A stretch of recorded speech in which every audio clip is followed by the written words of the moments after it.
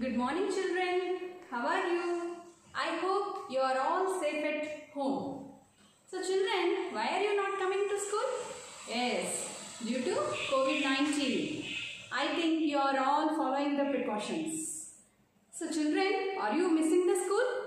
Yes, I know. So we are doing these online classes. So please utilize these classes and follow everyone. Okay. So as I know, I am Tulasi and working as a teacher of English at zphs budathanapalli. So children, today we learn the topics like verb and its types. Okay children? Yes. Do you know what is a sentence? Yes. A sentence is made of a subject and a predicate. So, have an example. Sita eats an apple. Okay? So, this is an example. As you know, Sita is subject, eats verb, and apple is object. Yes? Right. So, I have used here a predicate. So, what is a predicate? A predicate is a combination of verb and object. Yes. Children, suppose if you remove this eats. So, the sentence is Sita and apple. Is it a complete sentence? No. So, we have to put eats a verb. That means the verb is a very important part in a sentence, the main word in a predicate. Okay, so from this we can say a meaningful sentence cannot be completed without a verb. So now we came to our topic, the verb. So, what is a verb? A verb is a word which describes an action. That means what here Sita is doing? Eating. What she is eating? An apple. So here from this we can say a verb is a word describes an action or a situation. What is a situation? What is a situation? That means what we are doing. Or otherwise we can say the verb tells what a subject is doing in a sentence. Did you understand children? What is a verb? So, okay. Now, we take some examples. That is play, come, sit, rise, swim, like this. We have so many examples. Okay. Now, we will discuss about the types of verbs. As you see here, the types of verbs. Here the first one is main verb and helping verb. So now we differentiate between what is a main verb and what is a helping verb. Do you know children, we can call the main verb as a principal verb or lexical verb. We can call it as a principal verb and lexical verb. What is a main verb? The main verb is word which describes an action. That means the main verb doesn't depend. It can stand alone. So here, if you see this example, Sita eats an apple. Here, eats is a verb. It doesn't depend on anyone. So that is the main verb. Okay? Now, every main verb has 5 forms. How many forms do you have? 5 forms. Those are base form. We call it as a base form, past form, participle, progressive to infinitive. So, how many verbs, how many forms do we have for any subject? Any verb? To infinitive form, base form, past, participle, as a continuous. We can call it as a continuous. What are these? Nothing but the base form is verb B1, past is B2, participle is B3 and the progressive form is B4. So let us take one example. If you take sing, sing, sings, sang, singing, sung, to sing. Okay children? This is B1, B2, B4, B3 and this is B5, nothing but we can't say it as a B5, it is a to infinitive. Okay, here you have one doubt. What is the sing and sings man? Right, the sing and sings is used according to the subject. As you know everyone, we have three persons, first person, second person and the third person.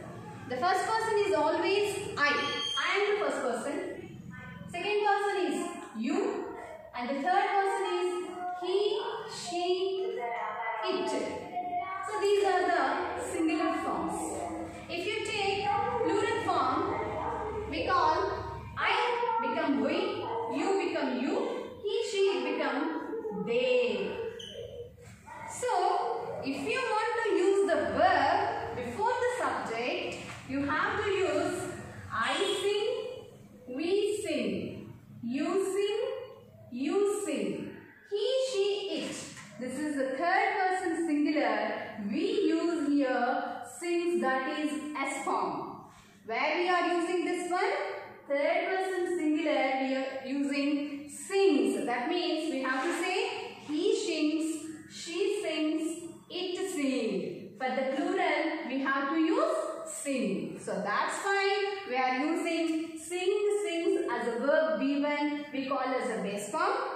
Sang, we call as a past B2. Singing, that is progressive or continuous. Sung, participle B3. Okay, what is this? What is this to sing? So this is a to infinitive. This to infinitive is used to tell the purpose. That means, for example, if I ask you a question, why are you going to school? Then you will say me, I am going to school to learn. What did you say? To learn. That means we are telling the purpose why we are going. For example, taking another example. Why are you going to market? To buy the vegetables. That means your purpose is to buy. That means to purchase the vegetables. So that's why we use this to infinity. Okay children? Then, so coming to this one, this forms. So, to sing, singer, sings, sang, sung, sing. Okay? Right. Another example. To play. To play, play, plays, played, played and playing. Okay? Next one, if you take to eat. Eat, eats, ate, eaten, eating. So we can write like this for the forms. Okay? Now, children, did you observe anything from this one? Yeah. You write here sing, sang, sung, singing. While this one played, played, played, played. And from this one eat, ate, eaten, eating. Yes. Here the sing is different from sang and sang is different from sung. Here the play is played and played is played. That means here we add a ed form, but this is different. Yes children? When the verb is different from base form to the past tense and to the past participle, we call this verb as regular verb. What is this? Say again. Sing. That means this verb is different from past to participle to their base form. That is irregular. Whereas coming to this, play. The play is played, playing. So these have no different pattern. These are added with D or ED. That means the verbs have added by D or ED. Those verbs are called regular verbs. The verbs have different pattern. That is, from the past and the participle are different from the base form. Those are called irregular verbs. Okay children, so we are telling the main verb. In this main verb, we have regular and irregular verbs. Regular and irregular verbs. Once again I will tell you the definition is, regular verbs have same pattern. That means the past tense is same as the participle and it forms the base form. Whereas the irregular form have a different pattern. They are different from past and the participle. Okay children? So this is about the main verb. So coming to the helping verb. We call the helping verb as a auxiliary verbs. Why we are calling it as a helping verb? Because this verb does not have a complete auxiliary verbs, that means helping verbs. So these are dependent verbs. They cannot stand alone. That means if someone asks you, what are you doing? So then we will say the answer, I am writing a notes, like this. Here the writing is the main verb and am is the helping verb. So it depends on writing. So coming to the auxiliary verbs, we have 24 auxiliary verbs. Those are divided into primary verbs and modal auxiliaries. We can say modal auxiliaries. So primary verbs, these are 11. So these 11 primary verbs are be form verbs, do forms and have forms. So coming to this, be forms are is, am, are, was, were. Whereas do forms, do, does, did. Have forms, have, has, had. Okay children, why we call this as a primary auxiliaries? Because these auxiliaries can act as the main verb also. If someone asks you, who are you? I say, I am a teacher. That means here there is no continuous tense is there. So here am acts as a main verb. So that's why we call these primary verbs as auxiliary verbs. If you say, you can say, I have a car. That means a possession. You have a car. Or I do the work. You can write like this. I do the work. Here, am, have, do. All these primary verbs act as both helping verbs and the main verb. So that's why we call these verbs as primary verbs. Okay children? Coming to the modals. Here the modals are 13. What are those? Will, shall, may, can, would, should, might, could, must, need, ought to, dare, used to. So coming to this, modals, we can say modal auxiliaries. What is a modal? Do you know children what is a modal? Okay, a modal is helps us to express a mood in a sentence. Okay, what is a mood? Do you know what is a mood? In grammar, mood means attitude of a speaker. What is that? Attitude of a speaker. That means my feeling, what I want to convey to you, that is the attitude. For example, if you write like this, I will write an exam. What are you saying? I will write an exam. Here, your attitude is, you are going to write an exam. That means will. So here, the speaker is saying the future thing. So the attitude of the speaker. Coming to the another example, I can play a guitar. That means here I have an ability to play the guitar. That means it is my mood. That is I can play that guitar. So from this we can say a mood is helps to express an attitude of a speaker. That means the mood. So here we have some rules also, children. What are those rules for using the modals?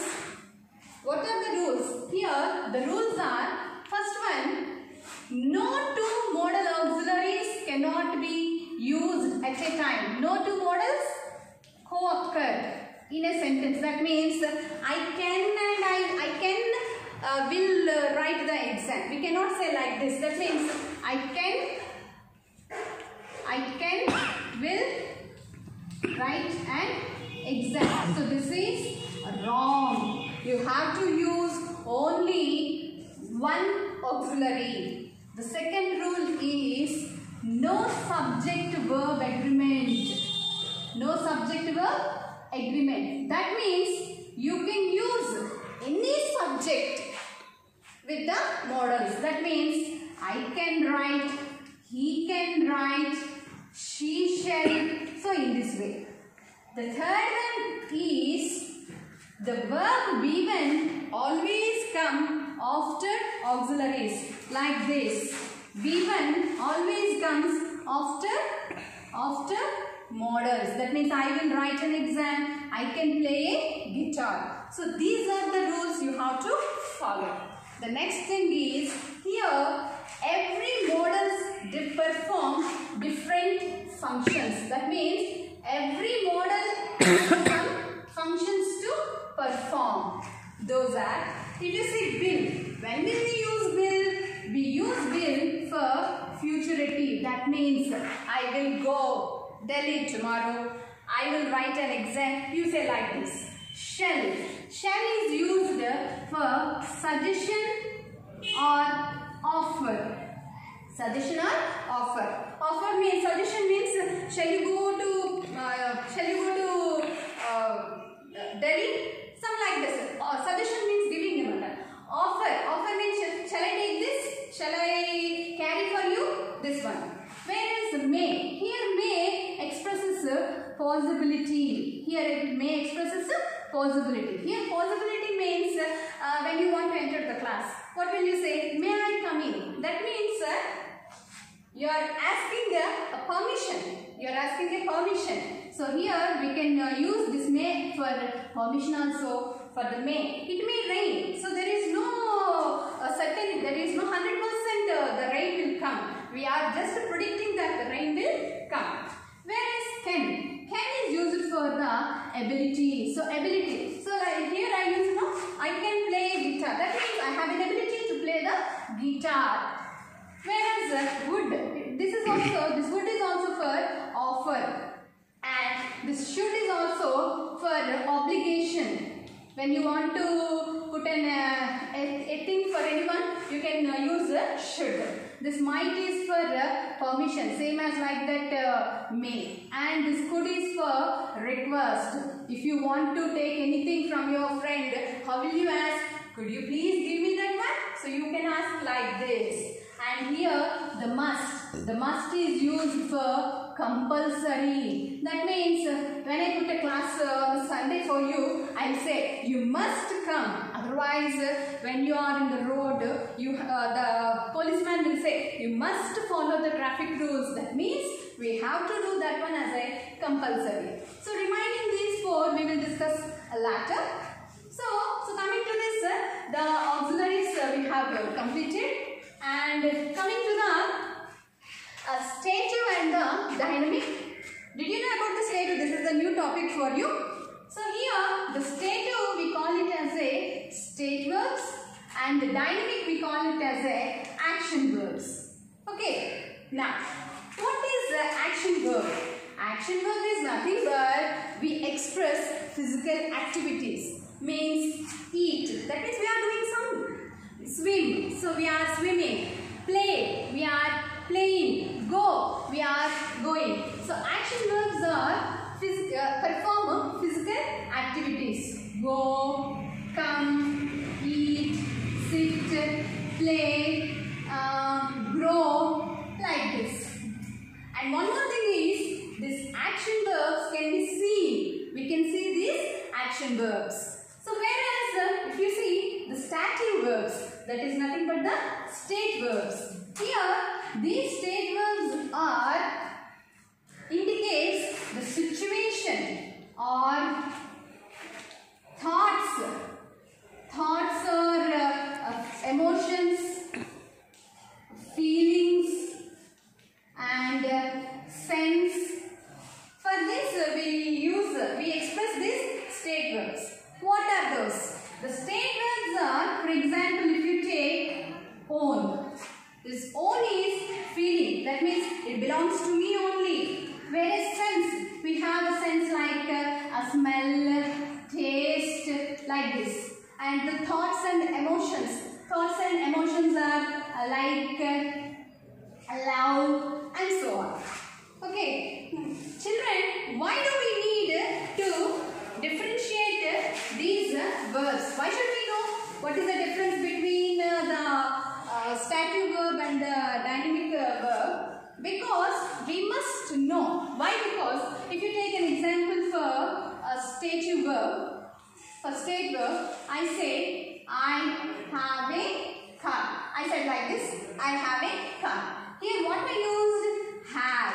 Otherwise, Radha likes and ice cream. Here, likes is a stative verb. As I said, this like is a thoughts and emotions. Okay, Radha likes an ice cream. Here I used likes. Okay, children. Next, for example, coming to the action verbs. Action verb means example. Children are playing in the garden. Playing in the garden. Here I used play. Why? Because this is a physical activity. We can see the physical activity. Whereas here likes. Is Radha doing any physical activity? No. It states that she likes. That means here her emotion is telling here. Children, we can write Radha is liking an ice cream. We can write like this. Radha is liking an ice cream. No, we cannot write.